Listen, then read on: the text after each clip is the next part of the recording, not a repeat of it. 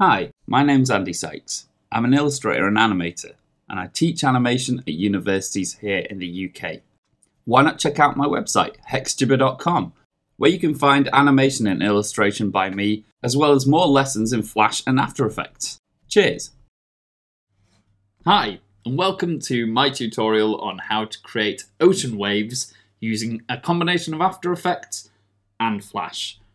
Hopefully you will have watched my how to use the wave warp effect tutorial that precedes this one.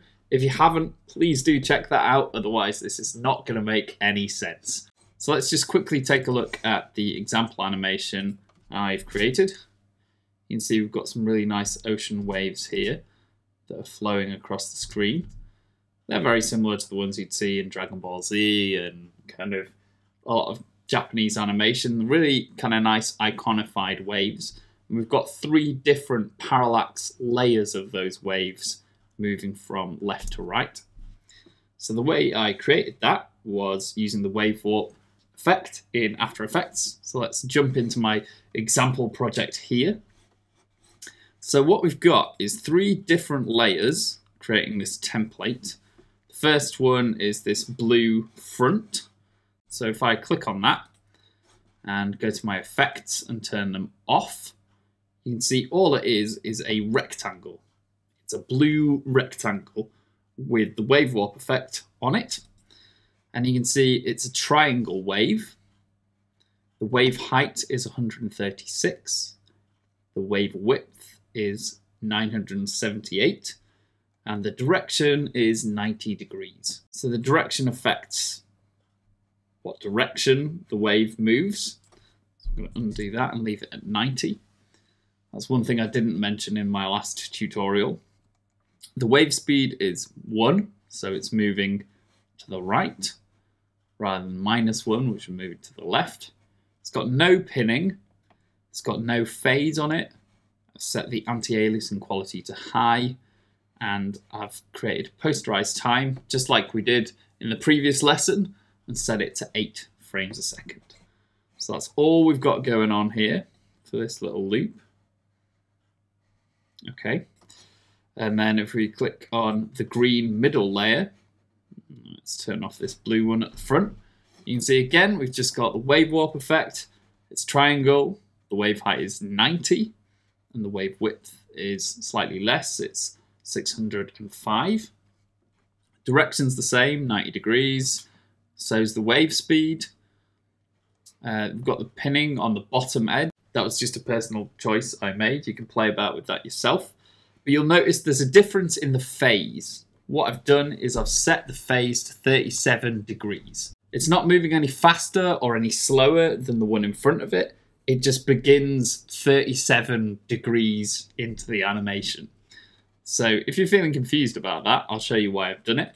If I set the phase to 0, and then turn this blue front on again, you can see that the green part of the wave is in a rather awkward place. I've used phase to reposition it so it always stays in the middle of the two front blue waves. So I'm going to stick that back on 37, and then when we scrub through it again, you can see that our green is in just the right place. So next up, let's click on our yellow back. We can turn these two layers off so we can see it.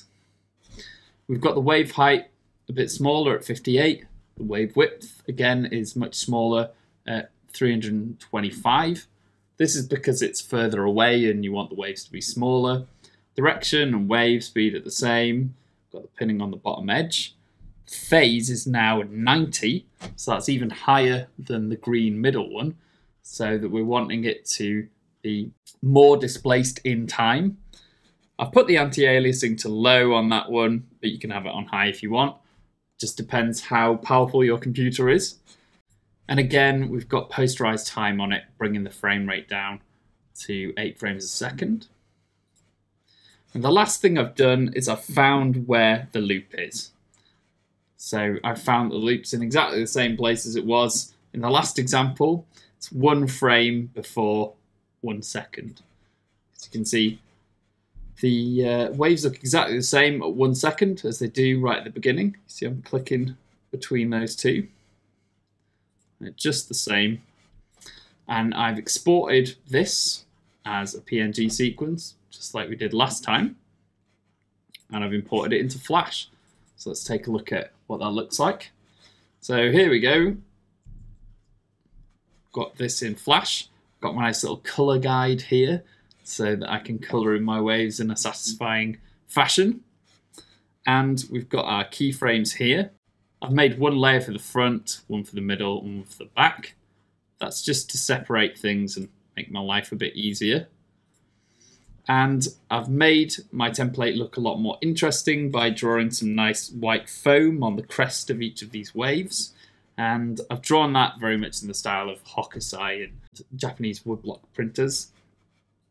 That's where that kind of style comes from, and it's progressed into Japanese animation. So really, once you've got your template, which looks like that, you can just draw over it really easily in Flash.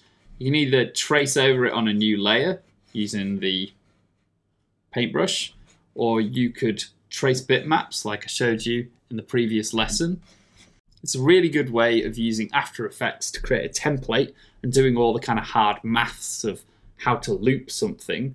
And then you can use Flash to kind of use your artistic flair and make something look much more interesting. And you don't need to worry about the timing being wrong or it not looping properly, because this is all fairly complex stuff to do inside your brain to figure out the exact rate for all these waves to move.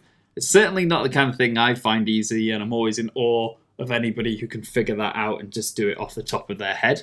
So there you go. That's some ocean waves. Next up, we're going to look at a more kind of Hokusai style crashing wave. So that's the end of this lesson. I'll see you in the next one. Hey, thanks for checking out this tutorial. Next up, why not take a look at my website, hexjibber.com, where you can find out more about my self-published books, the Hexjibber Colouring and Activity Book, and the Hexjibber Anti-Revision Book. They're both suitable for kids and adults alike, and are well worth checking out.